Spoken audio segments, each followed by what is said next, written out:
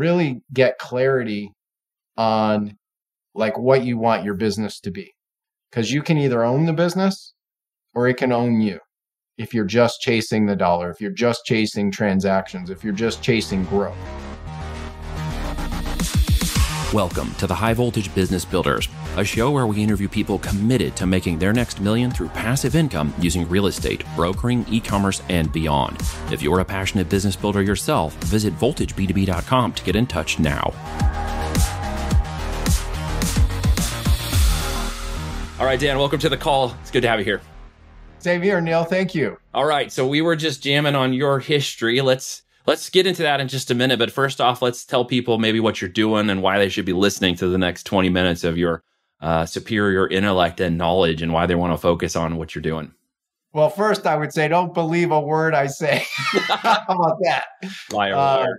Because the only thing I can share from and teach from is my own personal experience at the end of the day, right? And there's not such thing as a one-size-fits-all model. That's true. In my opinion. Super true. There are nuances, there are distinctions and different things like that. What I would say is if you're struggling to grow your business and get clients daily, then try what I'll share with you and see how it works for you. Give it like 90 days, see how it works for you, and then report back and let us know how it may have worked. And in most cases today, Neil, we see, I have a lot of fun helping companies grow and scale and, do all sorts of fun stuff. Yeah, you're very good into the direct response component. We're going to talk about that today, and the direct marketing and consumer aggregation, of course, finding the right fit for the right client. I know that's a big thing we talked about in the past.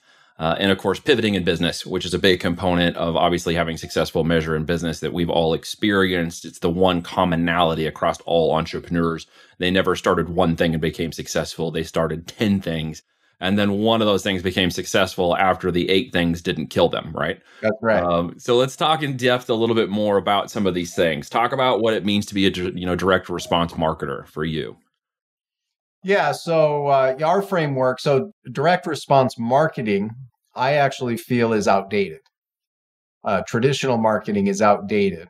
And so direct response marketing is, the short version of this is putting out a marketing message that you can easily measure to know what kind of a result you got from it. So it's results-based, essentially. Yeah, it's what we call deep funnel linking or deep marketing. Which again, in direct response, the concept is 1 or 2 touch points or up to 7 touch points that occur. In my experience and where I know you're going with this combo is why I like that. And I wanted to hook that out there so people can get into it is, what does it take for somebody to touch me, however many times it takes them to touch me and whatever time frame that takes over a maybe even 2-3 month period. So that my long-term relationship with them becomes a more valuable resource than how many clients I have, but how well I serve and how deep I go with each of my clients. Is that a fair assessment? Yes, absolutely. In fact, our version of this, we call it direct response branding, right?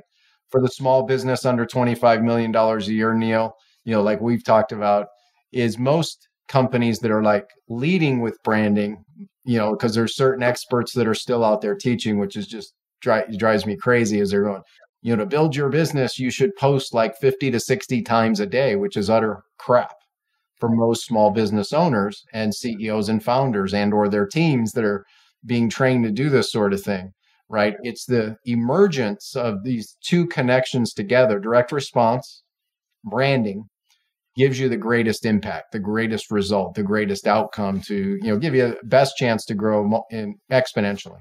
It actually pulls the value closer into the times that you actually do engage with them, as opposed to what I call the white noise of marketing, which is that how many times did I post a day and how much content can I push out there? Nothing against Gary Vee and that whole thing, but I really think that that's kind of messed with people a little bit. And it sounds to me like you've also had that same experience. Yeah, I mean, I have a lot of stats on the clients we work with, probably like you too, right? We're big on data-driven decision making, and so many times people have kind of bought into a version of that, posting all these times, and then go, "How many clients did you get from that?" And they go, 0. "How long you been doing that?" "Oh, I've been doing that for 5 years." 5 years. Why did you keep doing it? Somebody the other day who was like, "I shut my podcast down finally," and I'm like, "Well, how long have you been doing it?" "Well, like 3 years." And I'm like, "Well, what did it do for you? Like, why are, and they really couldn't quantify it. other than they could quantify the negative response at the time in which they took Right. to do it. Right. Yep. Yep. So obviously you're into breaking through these barriers. What are some of the things you would suggest maybe for people that, are your own historical and experience, as you talk a little bit more about yourself, that you've learned to overcome in your own business? Because you've had some great successes, and I want to focus on some of those. Yeah. I mean, well, first of all, I've learned mostly, from, like many people, from failure, right? So I got started with my first business officially in the late 1980s, but I'll call them a first company that was a 7-figure business in 1992. And we were fortunate to build that to 7 figures in just a couple of months. I was 22-year-old kid and hit it. But what I learned is I wasn't good at running a business. We were good at marketing. We were good at selling. We were good at helping our clients do marketing, and I wasn't good at running a business. And so I had to go through a few failures, like, bankruptcy and, some stuff that got in the way, got the dirty t-shirt to prove it. That ultimately got me to a place where since then I've had multiple 7 and 8-figure companies, had grown a big coaching business to over 25 million a year. And then I had a publishing business where we were generating over 2,000 new clients a week and over 10,000 subscribers a day. And leads a day, which, was a lot of fun. We learned from that media. Now, we get to help clients install systems, right? And so if I had to say a couple of things that have been valuable in learning is, number one is, really get clarity on like what you want your business to be.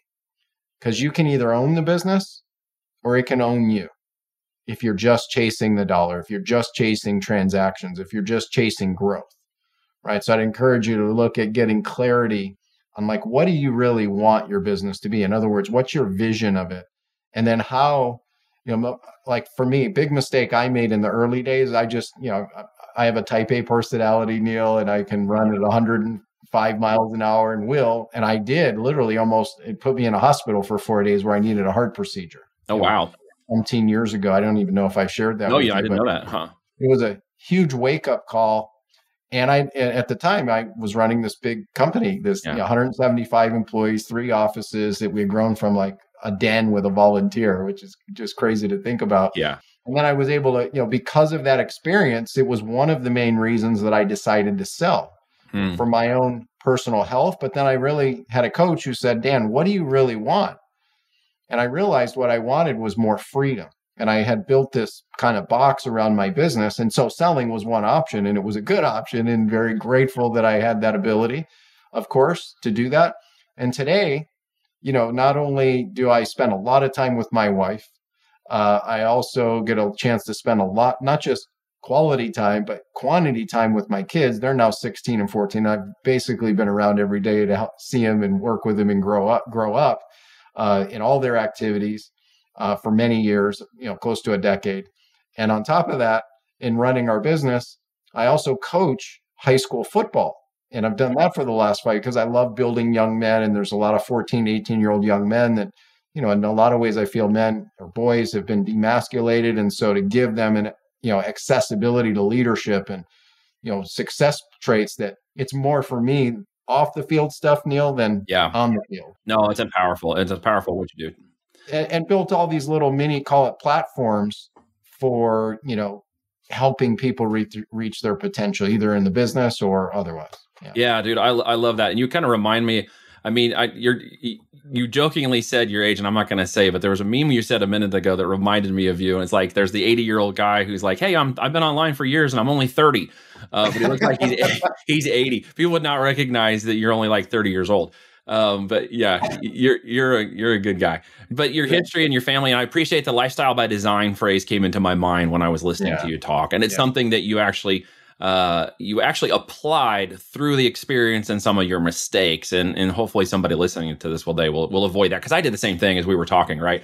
I grew and had the business and got involved in the companies and leveraged myself too hard into it, and then went bankrupt and went through all that nonsense and had to reinvent myself. Quite honestly, you and others who are some of the most successful people I know have all had major failures that everyone else is still afraid of. Right. And while we not want you to go through that wasn't really the point. Maybe you could avoid it, but you can't avoid all mistakes. And, all mistakes are going to make you into something different. You shouldn't avoid all mistakes. And I think that's part of, what I'm taking away from what you said. So in terms of response, in terms of this year, in terms of things you're doing to continue to propagate that message, what is your biggest focus point? Obviously, coaching Little League football for men, boys to become great men, which is like probably the most critical and wonderful thing I think you could be doing outside of business. What else are you focused on?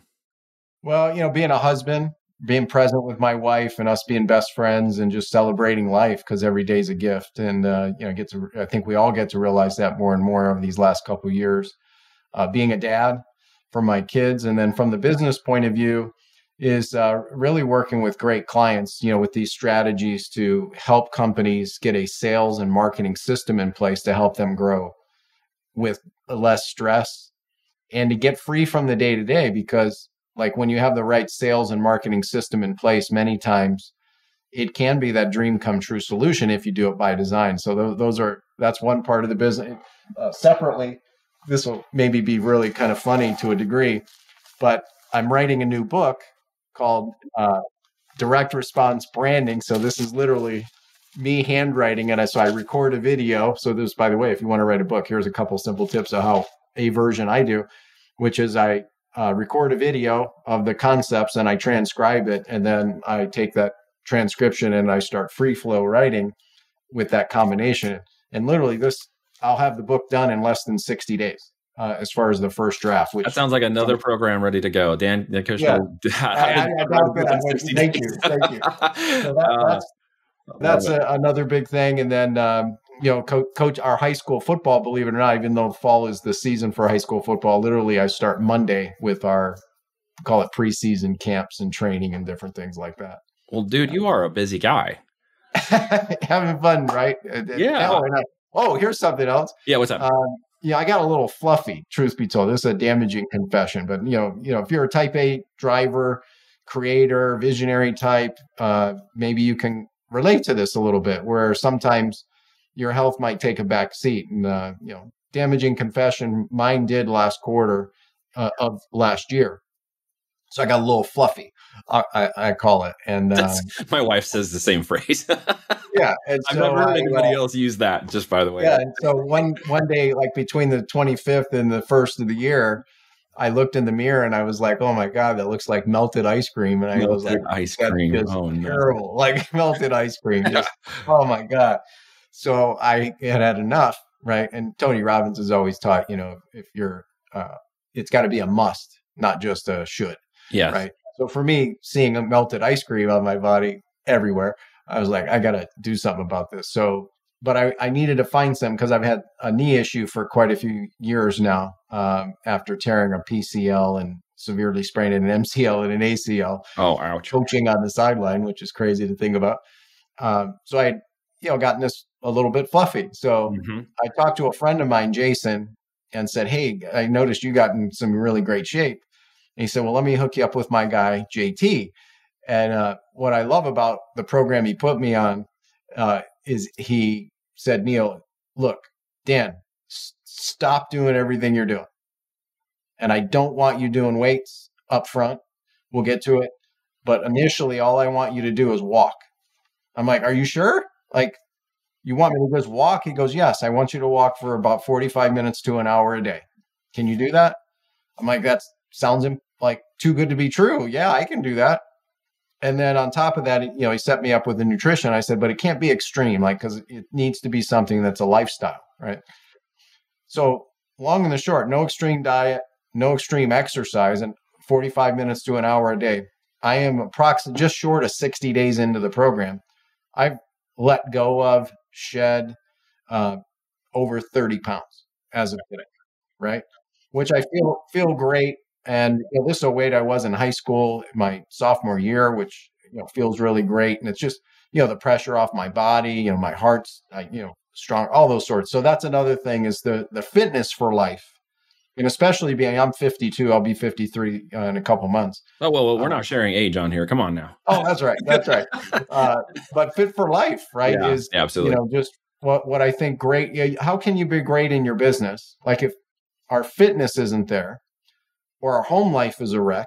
So if our body's a wreck or our home life's a wreck, I think ultimately it will catch up in the business. So, what I love about you, Neil, what I love about what you represent, what you stand for is front stage and backstage connect, right? You can have the best of it all. You can, meaning you can have a great at-home life, great fitness, and a great business. You don't have to give up one, despite what a lot of experts may have led you or I to believe.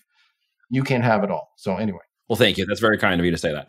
Yeah, it's a balance of life and eating. It's a huge thing. And I still have 20 to get off myself. And I don't even told you this, but when I was 19, I blew out my ACL. I was actually going to do a pickup game when going to go red letter because I wasn't on the team. And I get an intramural game of football and boom, blew out the ACL. And that was the end of it. So those are extremely painful and they're hard to come back from. So kudos for you getting out there and getting back from that because that's a challenge. I've been there. Yeah, as I look back, I probably should have done the surgery, but I did the full surgery. Yeah, I didn't want to do it. I'll end up having to do the other one at some point. It still bothers me. It's my old creaky man knee that I like to joke about. You know, the weather's changing. It's like, oh, the knee is getting achy. Yes. But yeah, everybody has different ways of doing that, walking or whatever. And we live in the country, so a lot of my stuff out here is physical labor.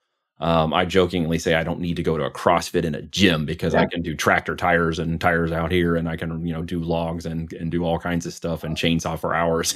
I'm picturing Rocky in the snow walking through with logs and doing the workout. Just got back from the snow because we got almost an inch of ice out here, and we're having to get water for the animals and take care of things and go out, even though it's like 12 degrees and a negative wind chill. You still got to get out there and take care of the animals.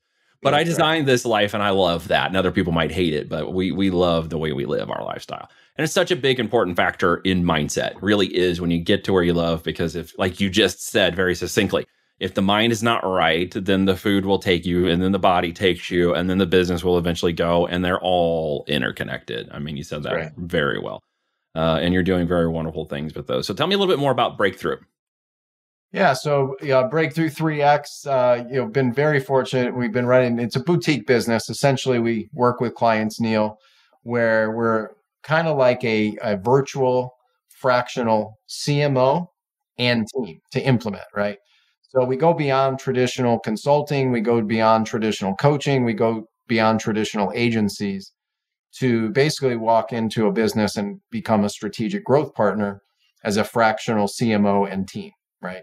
To help them grow and scale their business. We're performance-based, so the better our clients do, the better we do, right? And we have a lot of fun. Our highest value client to this point has paid us about $1 million as a business because we helped them grow by over 10 million, which, if you do the math, that's free to a client, which we feel we should be free to a client. So, we incorporate a lot of things with our team where, if someone needs services done, because for example, a lot of people struggle with an offer, right?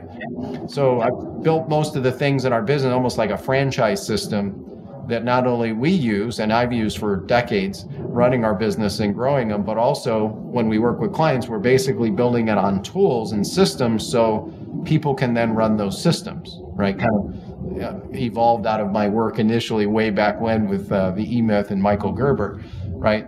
We just happen to focus mostly on marketing systems and selling systems, right? So it can, go beyond the owner, go beyond the founder or visionary creator.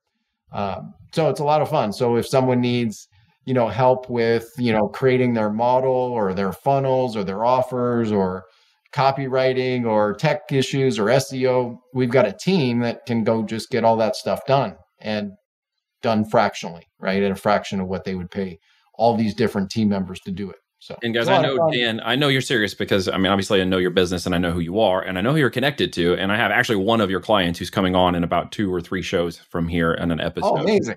To talk here as a high voltage business builder who reached that pinnacle in business because of what you guys did for him and his team. So I'm excited to have him come on here and chat about it. And so anybody listening to this today, if you're interested in connecting with Dan, go check out Breakthrough, go look him up. What's the best way? Do they just want to Google you, go to LinkedIn, Facebook? Yeah, I mean, if you want to Google, my name's a little tough to spell, but go to breakthrough3x.com. Real simple. You can learn more about what we're doing, how we're doing it, some of the clients we worked with, our case studies.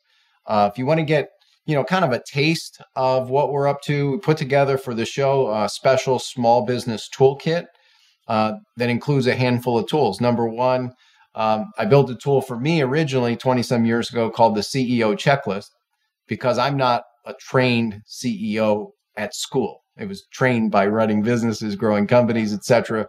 School of Hard Knocks. So like literally up on our wall, I've got my CEO checklist that I use to keep me on track yearly, quarterly, monthly, and annually, or weekly and daily.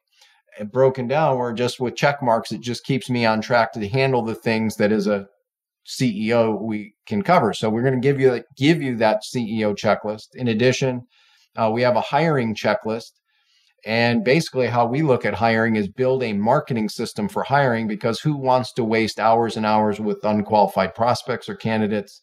And there's a much more effective way. So we can show you, we have an 8-step blueprint that shows you how to build essentially your version of a hiring marketing model to hire right the first time, all the time. The next tool is something called casual conversations that lead to conversions, right? This was a tool that in one of our companies, the coaching business, where we turn literally customer service people, Neil, into high performers. And lots of people said it couldn't be done because it's a different skill. And it is a different skill set. But what we were able to do with this 12-step checklist is train our team on how to use the 12-step checklist to become high performers. So we're going to give you that checklist and outline that you can model, use, and implement.